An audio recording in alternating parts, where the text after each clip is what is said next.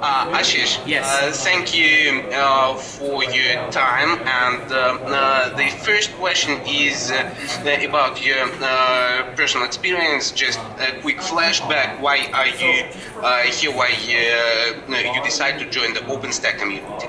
Sure, Ilya, thank you, and thank you for having a chat with me. So my name is Ashish. I represent AVI Networks as a company. For my vision, and I'll talk about company later, my vision is I want to see OpenStack as a community be successful in enterprises, not just be limited to developers, but have companies, enterprises, cloud providers actually build enterprise-grade clouds, migrate business-critical applications to such an environment. And so I'm really happy here to see that from last summit in Paris to here in Vancouver, we have made tremendous progress. We have lots of customers, lots of enterprises who are using OpenStack in enterprise production environment.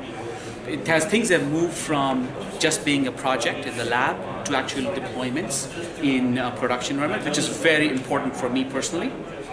So that's why I'm really happy the kind of progress OpenStack has made. This is the middle of the summit in Vancouver. So, what was the most important thing that you find out in these 3 days, and what did you expect for the next two?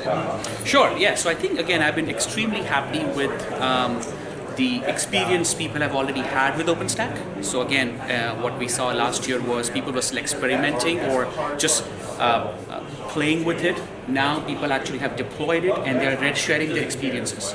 So it's no longer just a project, a pilot project. It's a real environment. So I'm really happy about that. In the last 3 days, I've seen that. There is no more need to say that. Well, is OpenStack going to be successful? No, it's not. If it already is, and it just has to catch more and more traction. Is there an exact session or person that impressed you? Let's start with Walmart, for example. The Walmart has emerged as the largest OpenStack distribution product environment, and I think they are setting an example for the rest of the enterprises. So I guess that if you have to single out one thing, I think it's a Walmart's deployment. So we have 6 months. That's right. Before the next meeting, before the next summit in Tokyo. What are your expectations to Tokyo? My expectations are, frankly, that there are 10 times more Walmarts at Tokyo. 10 times?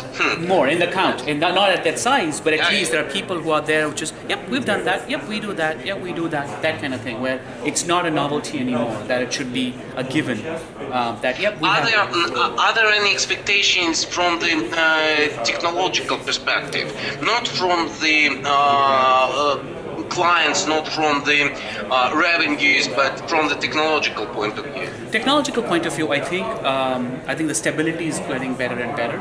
So hopefully that's not even a question in Tokyo. So that's one expectation, that people don't even question that is OpenStack going to be stable, or to have which version should I be on, and so on. So that's one expectation for technology point of view. Other is, I think the speed of new features or new capabilities coming in should, I think, increase, especially at the production grade level, because if you have more contributors, more people, more companies participating, I'm hoping that we can increase the velocity of enterprise grade features.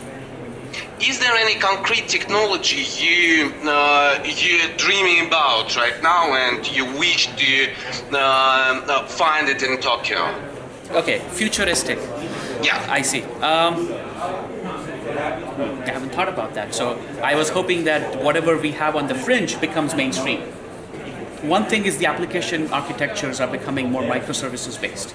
So if you're familiar with microservices, where big monolithic applications are getting broken down into smaller components, I'd like to see that technology again mainstream by the time Tokyo comes out. Again, people talk about that today, but not many applications are there yet. So I'm hoping that that becomes again mainstream, because that poses a set of challenges for the rest of the technology ecosystem to catch up with that. So that's definitely right.